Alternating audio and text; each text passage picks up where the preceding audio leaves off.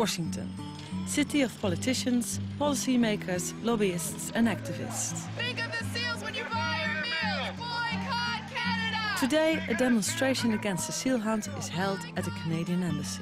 Think of the seals when you buy your meals! Boycott Canada! This demonstration was organized by the Humane Society of the United States, America's largest animal welfare organization with 10 million members. 30 minutes later, I have an appointment on Capitol Hill with Wayne Purcell, the president of the Humane Society. Hi. Hello there. Hi. Hello there. Welcome to the United States. Welcome to Washington, our nation's capital. Thank you. And we're so proud of what you've accomplished in Thank Holland you. with your election. We all took note last November of how you were elected, and you're the first party for the animals in the world to achieve this. True. So thank you. And we Thank look you. forward to learning about what you've done. Oh, okay. So nice to meet you finally. You're the biggest organization on animal welfare. Yes, we are. We have 10 million supporters here in the United States in terms of paying supporters. Yeah. And then, of course, we have millions more who believe in what we're doing, and we're here to organize that sentiment to achieve political reforms for animals, among doing other things. We try to pressure corporations to do the right thing, and we educate the public, and we do hands-on care of animals as well. But the political work here in Congress is very important. Hi. You guys quit. 1, 2. Factory farming is the biggest abuse of all, because in the United States alone there are 10 billion animals raised for food. It's an extraordinary number, and the average American eats 80 or 85 animals per year. And we want to see that number reduced, and we want to see the animals out of these terrible confinement systems. Why do you think Al Gore didn't mention factory farming? You know, I think that he probably thought that he was giving a lot of information already to people with an inconvenient truth, and maybe he thought people would shut down if it affected them too personally. Because it gets very personal when you're talking about eating animals and you're talking about something that is part of the American diet. He thought, oh, well, this is going too far. But the public is slowly waking up.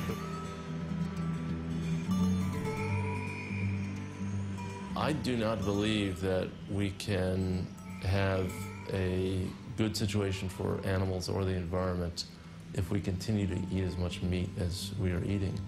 But even if you reduce your total consumption by half, and instead of eating 80 animals, eat 40, you cut in half the greenhouse gas emissions.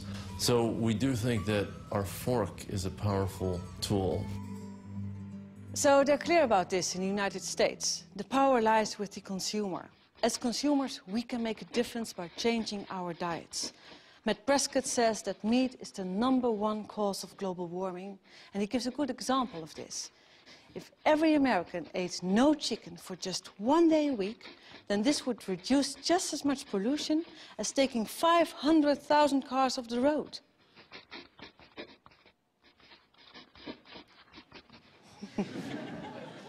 It's funny. Okay, I can hear you thinking, meat and other animal products are bad for the environment. I get it. But don't we need meat and milk for our health? Where else do we get the calcium for our bones, the iron for our blood, and the vitamins and minerals we need to keep us healthy?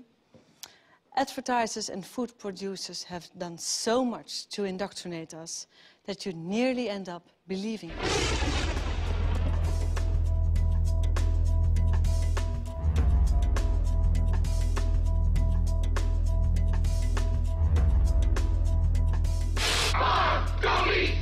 Pints of lamb are only $1.99 a kilo.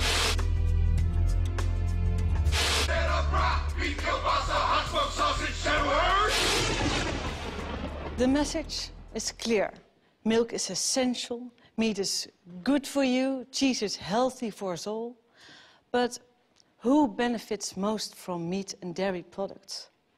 The consumer or the producer? Do we really need all that animal protein? Generally speaking, there's not a real problem for health if we have much lower meat consumption, and there are potential benefits. I mean, after all, colon cancer is one of the commonest cancers in high-income countries, and the risk of colon cancer is higher with high meat consumption. So there'll be a real benefit in terms of lowered colon cancer risk, for example. Going from our level of consumption to something that's just a bit below half of that would not involve any significant health harms and would almost certainly bring health benefits. As you probably already guessed, I'm a vegetarian. I actually used to like eating meat quite a lot. But that was until around 12 years ago when I saw a Dutch TV documentary called What the Cow Wants. It contained some really bizarre footage. Deze penskanule is een paar jaar geleden gemaakt. En daar kunnen koeien heel lang mee blijven leven. Soms wel meer dan 10 jaar.